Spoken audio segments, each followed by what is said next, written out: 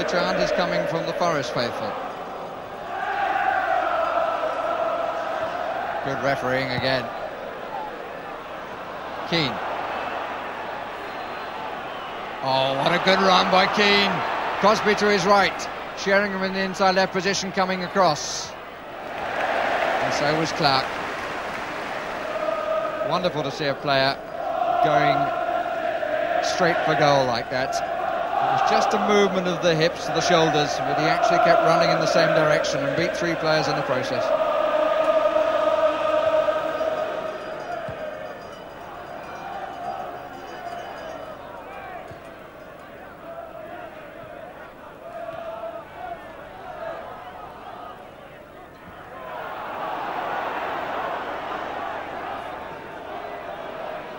Neil.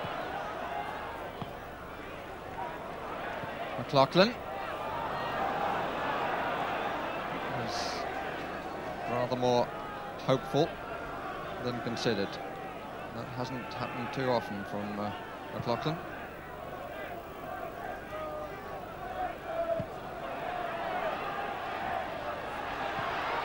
Good save. Sheringham on the turn.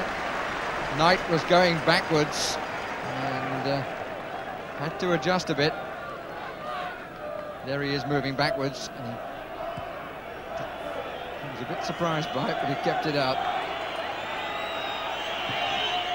Keane's cross met by Orford.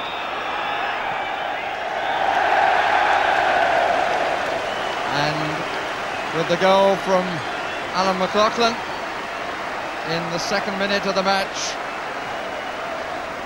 when Mark Crossley dropped the cross, whether affected by the wind or not, he will presumably now try to explain in the dressing room. But with the advantage of that goal, a very good 45 minutes for the Portsmouth team.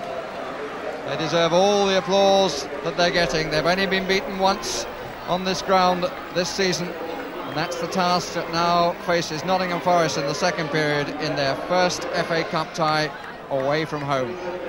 Only once have they put their name on the FA Cup Portsmouth. That was in 1939, although they held it to 1946. Last in the 6th round in 1988, and they lost to Luton. They haven't been in the semi-final since 1949.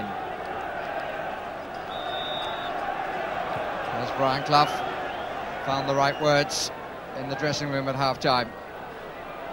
To be fair to Forest, Crossley was not much involved during that first half after the early error. But here's Clark, and that's a good save by Crossley.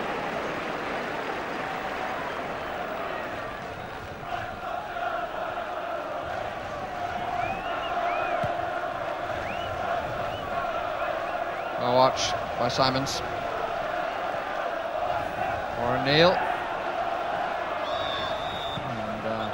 Colin Clark turned his man, and the referee suggesting that's, I think, the 3rd time.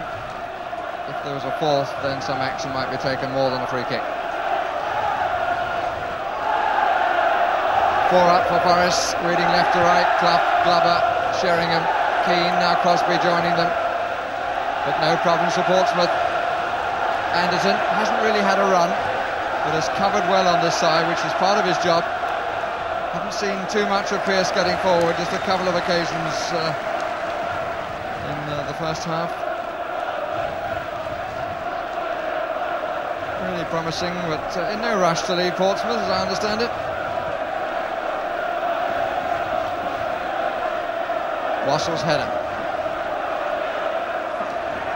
That's nicely played through to Keane by Sheringham, and he was pulled back, Keane, and the referee is calling for Beresford. Beresford claiming that there was a dive. No doubt in my mind that Beresford pulled his man. There. Yellow card shown to Beresford. And an opportunity for Stuart Pearce. Last time he let Clough take it from not dissimilar distance at the other end. Surely this time he'll have a crack. They put Glover on the end of the wall, That can sometimes pull somebody out. It happened to Liverpool.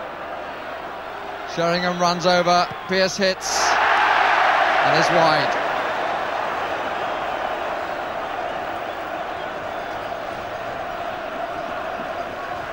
Always going away, and always going too high.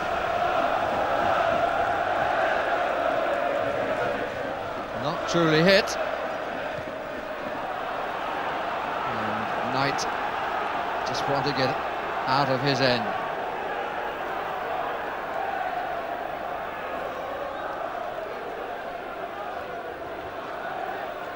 Sheringham gets it across, and Neil.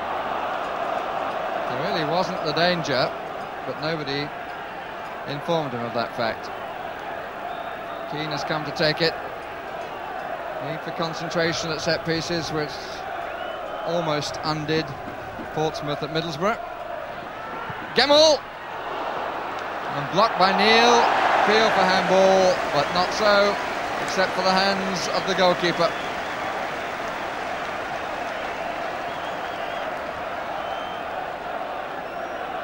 Blocked, certainly, and then cleared by Neil, and a good stop as it came back in. Player to be replaced is Sheringham.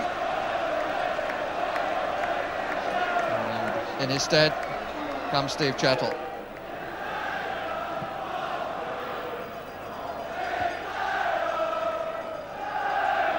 Tough. Bit of an arm forward by Fitzsimons. Chettle.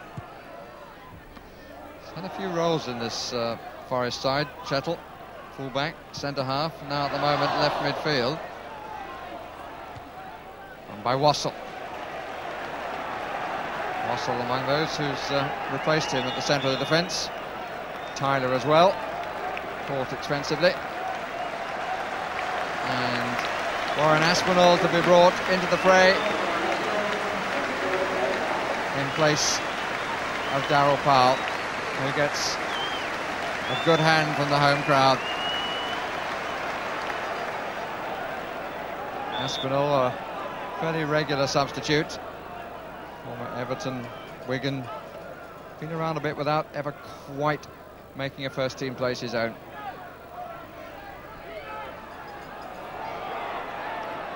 Job is to tighten. He's taken the inside role with Burns moving wider. Good challenge by Beresford, and the crowd not liking the reaction of Brian Laws, and the referee wants to talk to Laws. It was a slide-in challenge. Look at the feet. Woof. Well, the right boot made contact with the Adams apple, and it's red.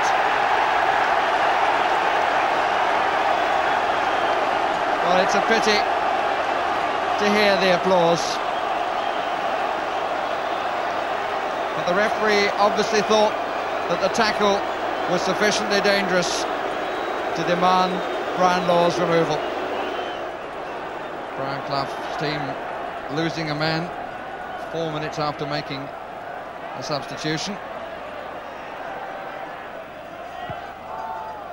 And the idea of having Chettle and pushing Clough into the middle. Clough is still there. Oh, that's a bad challenge. Awful to be booked for that. It was Clough who felt it. Now, what is his action now? It was a challenge straight through a player, for which the card is yellow, and which produces boos from the Forest end. And in many respects, that was a worse challenge than the one that produced the sending off. Still, as I said, it's the referee's opinion which counts. Won by Pearce.